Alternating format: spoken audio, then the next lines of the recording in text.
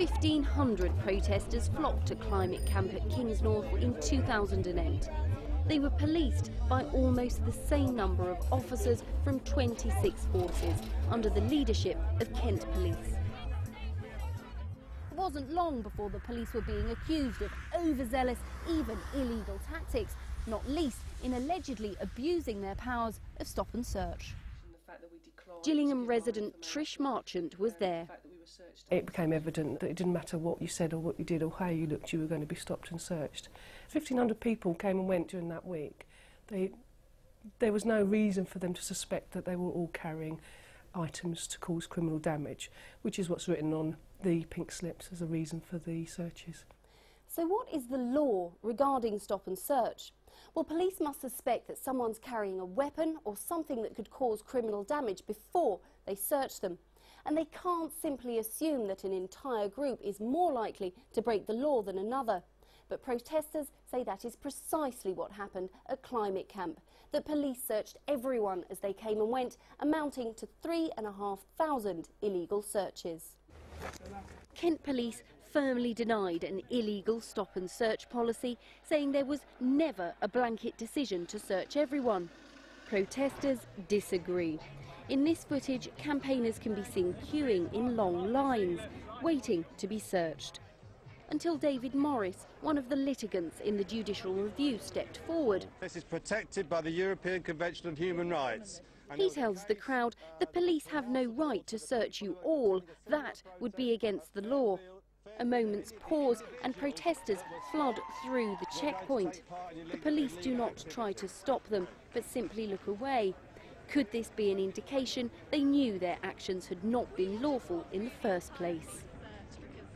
The police were stopping and searching practically everybody. They were seizing materials which had no possible relevance to the alleged threat to the power station: toilet rolls, board games, clown costumes and the like. I heard stories of the police circling overhead through a helicopter to keep people awake, allegedly.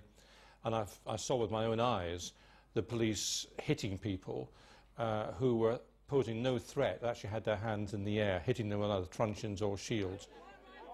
If we don't have the right to protest in this country, then one of the fundamental rights of democracy is removed. Having searched protesters, what did police remove? Many reported having everything from pens to a clown's wig taken from them. They took my walking stick. They took some children's washable chalks, an ironing board. They took my soap. My friend's umbrellas. My spoon. But though the police have their critics, they will have their supporters.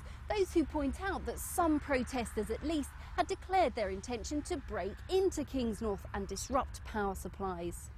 There will be people who would go and exercise their right to peaceful protest, who would be only too happy to allow police to search them while they're trying to maintain peace and order.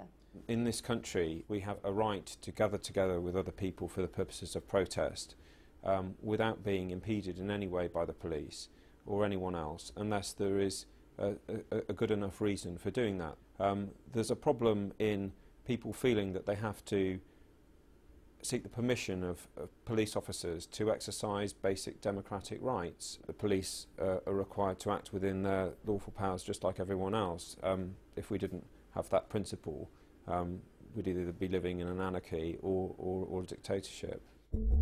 During the judicial review, the mother of non-identical twins described her children crying and shaking during a stop and search the police admitted was illegal. To protect the identity of the twins, their mother has been interviewed anonymously. For my son in particular, that was very traumatic, and he was in tears and he was sobbing. And I learnt many months afterwards he thought he was going to prison. He had some stickers in his rucksack, and he thought, from the discussions that were going on in the queue about the things that the police were seizing and the arrests that were being made, he thought he was going to prison. So it was very traumatic for them both. I suppose my basic assumption is the police obey the law, and they weren't. Kingsnorth is only one of a number of high-profile cases where police have been criticised recently.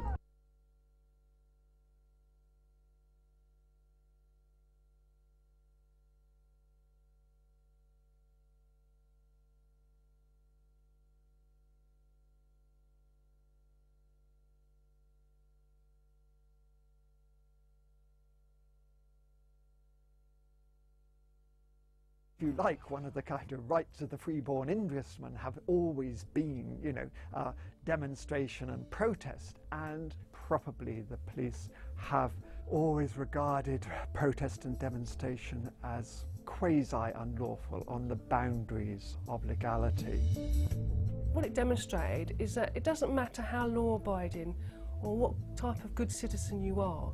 If you're branded, labelled like that, you're just treated as if you are a criminal.